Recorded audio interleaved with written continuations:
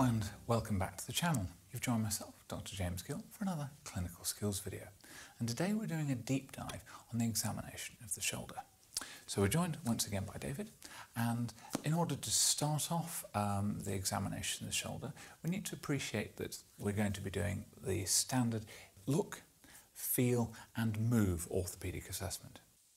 So something I think is worthwhile putting in at this point in the video is making sure that we are understanding the anatomical movements that we're going to get from the shoulder. So we should expect to have flexion forwards, we're having extension backwards, we have external rotation, we also have an internal rotation, but unfortunately we can't get past the abdomen. So we will internally rotate by bringing the arms up behind the back. We have abduction, which is where we're moving the shoulders away from the midline, and adduction as we're bringing the shoulders back down. With that understanding in place, as we begin the movements of the patient, we should have a good idea in our mind as to when we come across an abnormal range of movement or perhaps a reduction in range of movement. Now, I have said an abnormal range of movement first because it is possible that people have conditions such as Marfan's or Ehlers-Danlos where they have more lax connective tissues. As a result, these patients may be more flexible than other patients, and this can be causing problems for them because they have increased movement to the joint, so it's possible they can get increased levels of discomfort based upon that. So when we're looking at the range of movements of the joint, don't only focus on patients that have a reduction in this movement. Where possible, when we're taking the history from a patient with shoulder pain, we want to see if we can identify particular movements that are causing the discomfort. For example, somebody trying to undo their bra may have problems related to subscapularis. Conversely, somebody having difficulty raising their arm over their head to brush their hair could have a problem with the rotator cuff muscles or potentially the glenohumeral joint itself. So even before we get onto that, we need to make sure we gel our hands and gain consent. So, hello, my name's Dr. Gill. I've been asked to do an examination of your shoulders today. So that's going to involve you taking off your shirt, getting you to do some movements, and also pressing around your shoulder and some special tests. Is that okay? Yeah, that's fine. So before we go any further, could you please confirm your name and date of birth? David Rogerson, 16th to the 10th, 92. And before we start, do you have any problems with your shoulders? A little bit twinge. On which side is that? Right side. On the right side. Super. So if we can get you to start off by taking off your shirt. And at this point, so if you could turn forwards for me. So in terms of having a look around the shoulder, what we're checking for is initially the muscle bulk. So I'm looking over the trapezius muscle on both sides. We need to make sure we're assessing for symmetry and that there's no signs of a subluxation here or a step below the deltoid, suggesting possible dislocations. Looking along the sides of the clavicles to see if we can see any steps that might indicate previous fractures that have healed or potentially concurrent fractures, any obvious scars and any redness or signs of an infection. So if you could turn to face forwards for me. And again, looking at the side, we're seeing if there's any signs of obvious scars or wasting, and then turn backwards for me. And again, we're going to have a good look behind. So if you could relax your hands by your sides.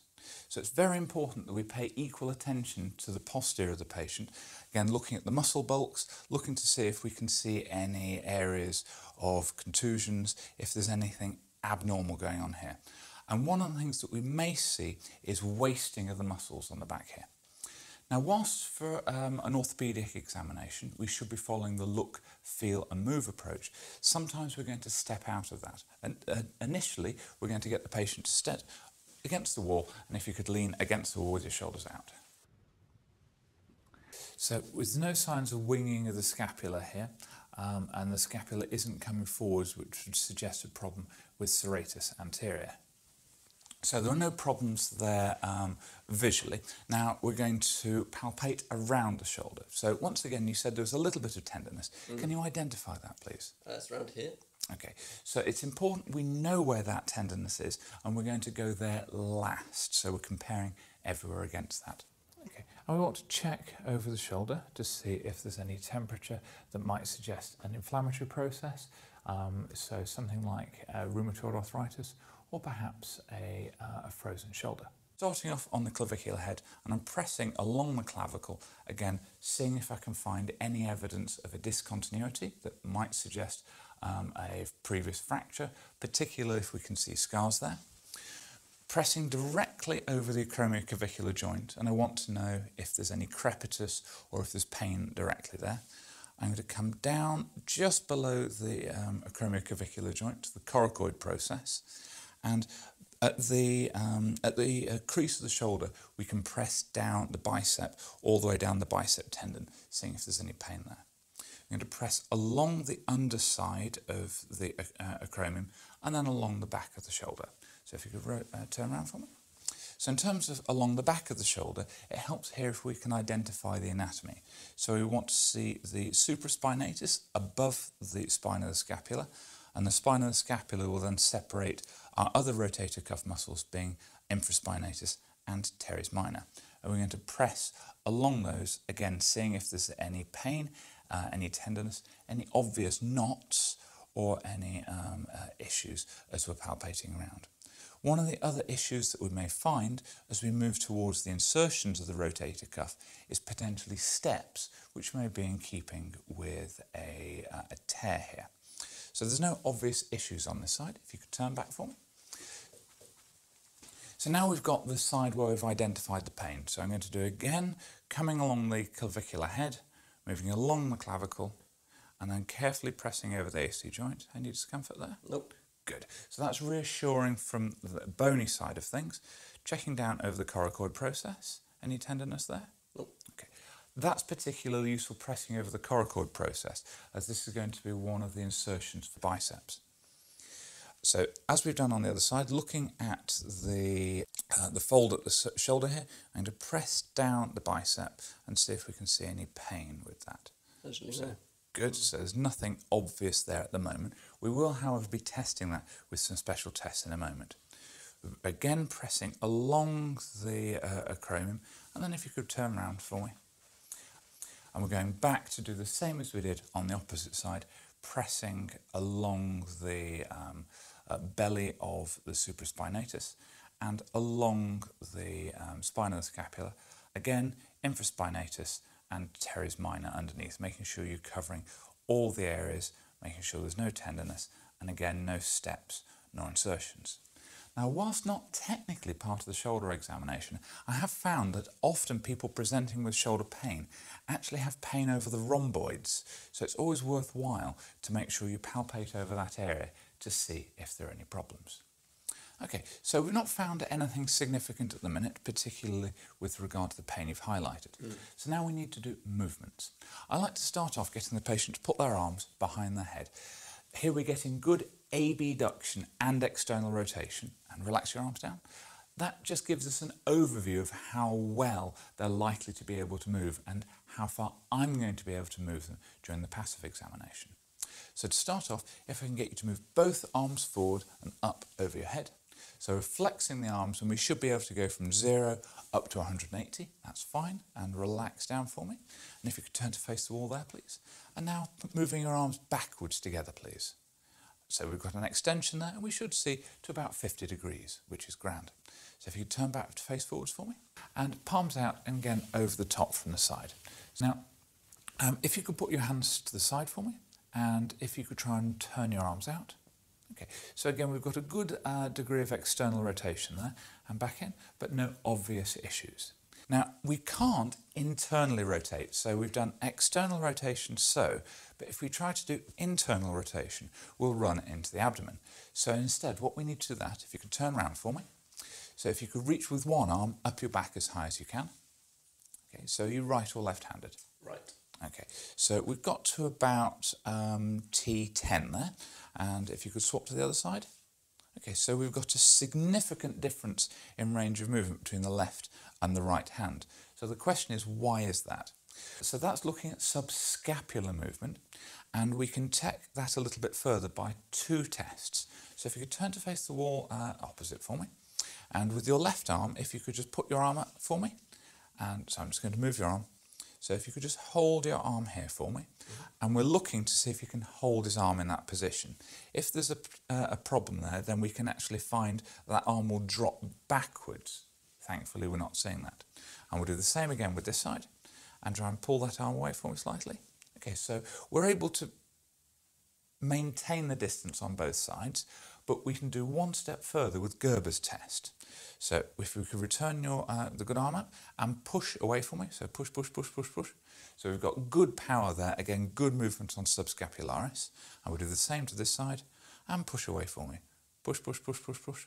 Okay, so we do have weakness by comparison and obviously a little bit of pain with that. So whereabouts did that hurt when that happened? Up here. Okay, that's interesting. But so we have identified at least one problem to start with. Okay. So we've seen that the patient appears to have good range of movement from the front, but we need to assess where that movement is coming from. So if you let me move your hand up to the side, so in beginning adduction, the initial movement is going to come from supraspinatus and then deltoid, and then as we approach 90 degrees, the scapula is going to move as well. So what we should be able to see is if you could move that again, stabilising the scapula, we've got, it's only once we've passed that 90 degrees that the scapular movement comes into play. If we had a problem with the glenohumeral joint, so this didn't move as well as we would like, then we may see that scapular thoracic movement occurring much earlier on. And again, symmetry is important, so if you could move both shoulders up over your head, please. So we can see an excellent range of movement happening at the same time on both shoulders, and back down again. So checking that symmetry as we're coming down. So we know that the movement is good, even if perhaps the power of this gentleman's subscapularis muscle on the right isn't as strong as it is on the left. So if you turn back forwards for me. So we've done our flexion, we've done our extension, we've done our abduction, we've done our external rotation and internal rotation. Now I'm going to do the same in terms of those movements, just moving the patient passively, and I'm feeling over the shoulder, am I getting a smooth range of movement? So we've got a bit of crepitus there, but nothing major. And we'll do the same again on this side, flexion, extension, abduction, and adduction. Okay, so so we've got good range of movement there and no obvious pain as we've done that passively. Now we need to go on to do the special tests.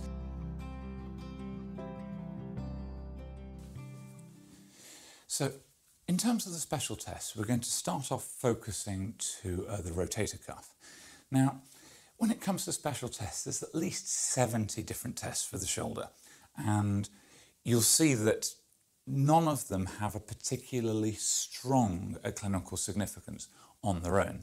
There is some suggestion that a constellation of 5 of these, Hawkins test, NIRS, empty can, forced external rotation, and a painful arc, together can indicate a rotator cuff pathology.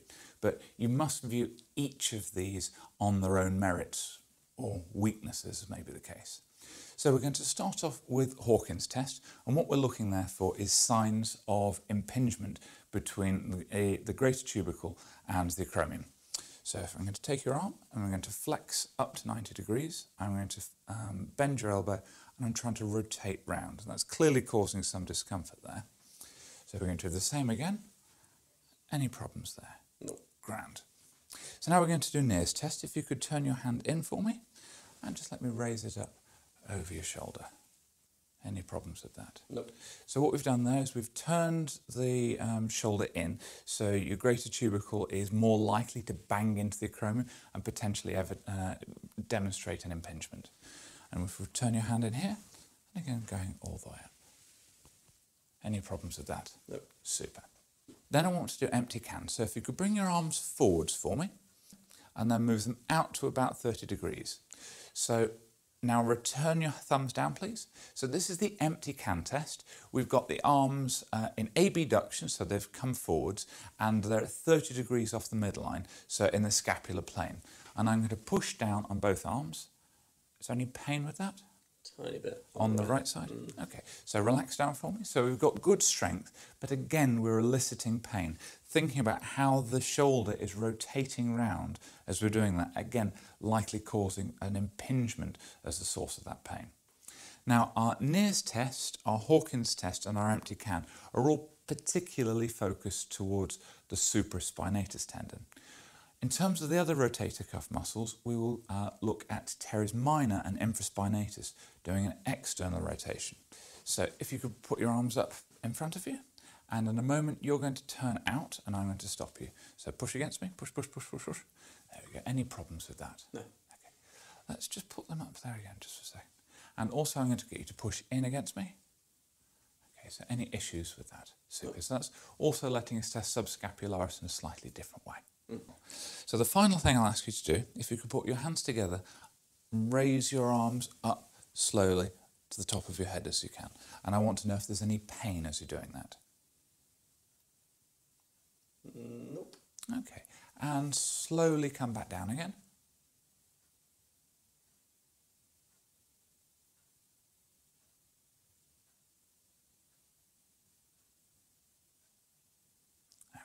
So that's allowing us to do two assessments there. Initially, we're doing the painful arc, so moving the shoulder out to the side.